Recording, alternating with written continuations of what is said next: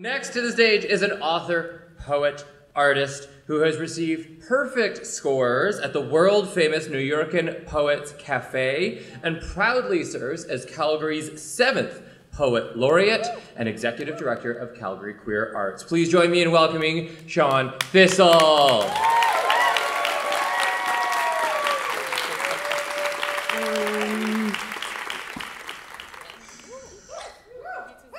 Talk about things to follow, people to follow. Holy Hannah.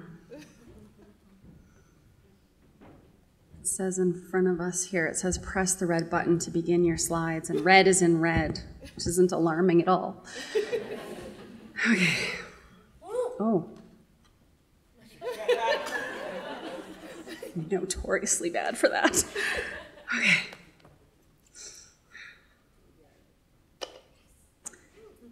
Merriam-Webster's history of the word normal states, and I quote, "What is normal is a fluid sort of thing." Worth repeating. What is normal is a fluid sort of thing. As Carla mentioned, my name is Shone Thistle, and I get to be your 2024 to 2026 Poet Laureate. How cool is that? And I love this city. You gave me community and family, but I'm not from here originally. I grew up on the unceded lands of the Lekwungen peoples, most colonially known as Victoria, British Columbia. And I spent my early years in Pacific Coast tidal pools, collecting critters on the beach.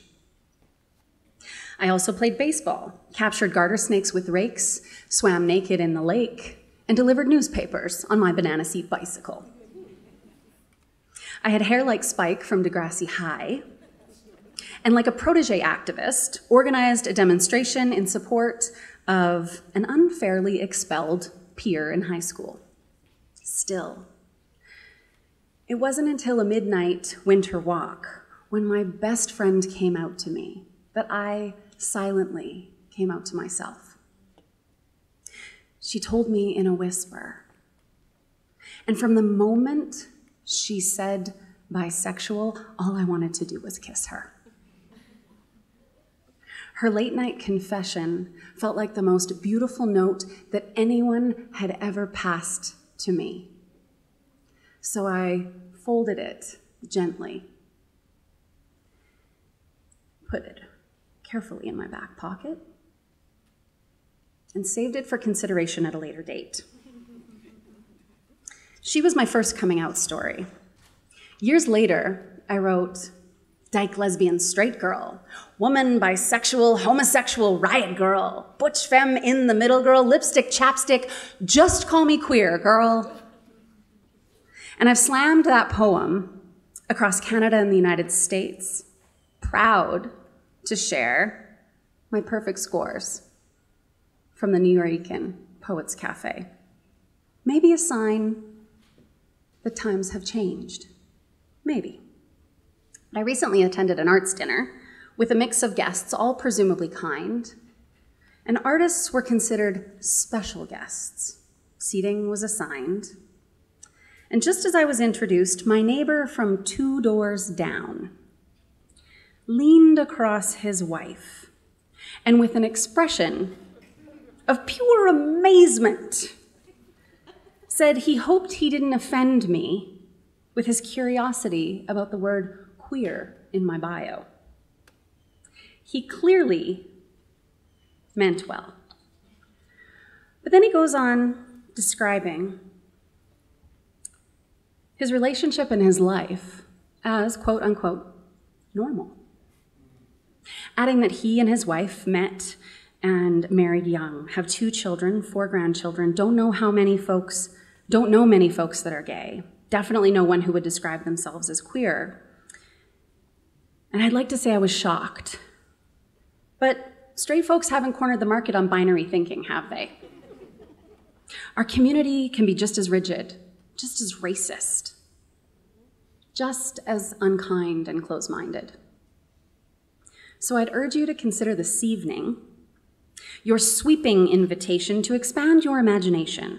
Maybe relax a little about how many letters there are or are not or may someday be in the 2S LGBT QIA alphabet Mafia. Otherwise, we may never get past that some Ds don't want to be associated with Ls. Some Ls are upset they were displaced by 2 S's. We have soft masks and Ts that don't want to be NBs and Bs who continue to feel left out. Some Qs are questioning, but not all questioning are Qs. And then there's As, asexual, aromantic, allies. Stay in any relationship long enough, and you too will eventually become an A. But with the rate of change in our community, don't stress about it. It'll probably change.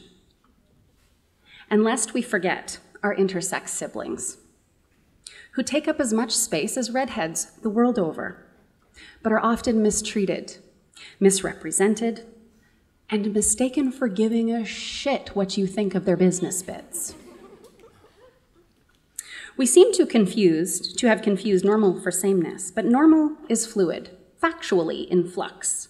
Even monozygotic twins, happening 1 in every 250 bucks, tend not to be 100% identical, which leads me to marvel. Is evolution just nature's imagination? Because change, it ain't that strange. In fact, it's the most normal, natural thing that exists. 17,500 species of butterflies subsist on tree sap and nectar.